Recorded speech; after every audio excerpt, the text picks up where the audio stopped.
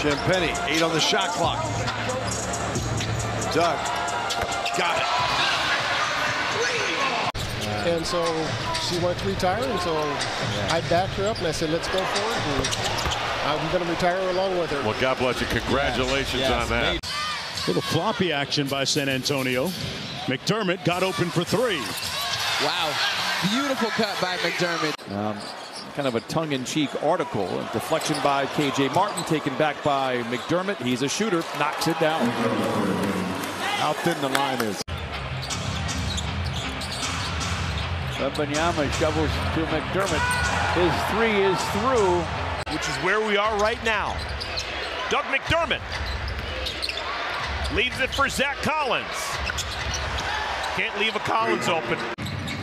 Comes off the Gobert screen. Rebound to the Spurs. McDermott.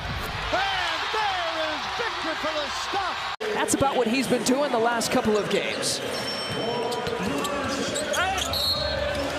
And Osman once again an and one. Do we have an optometrist that like to go and sponsor that?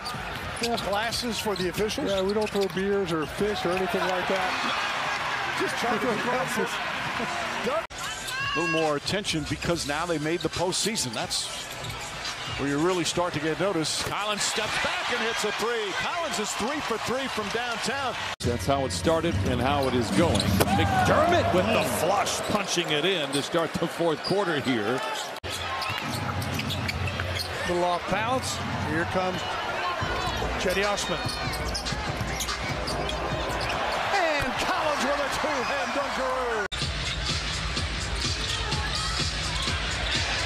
McDermott again. So Doug McDermott, 8th in the league in 3-point shooting. Step outside and shoot it too. I mean, we haven't taken any 3 balls this season. He's got a good mid-range jumper, but right now he's playing his role. Oh, mama! How about that backdoor pass? And McDermott. Because Ty Lue and the coaching staff have to feel comfortable when they make substitutions in critical games that, and there's another shot by McDermott, that you don't lose momentum. But they turned it over 14 times, and the Rockets have scored 20 points off those turnovers. McDermott,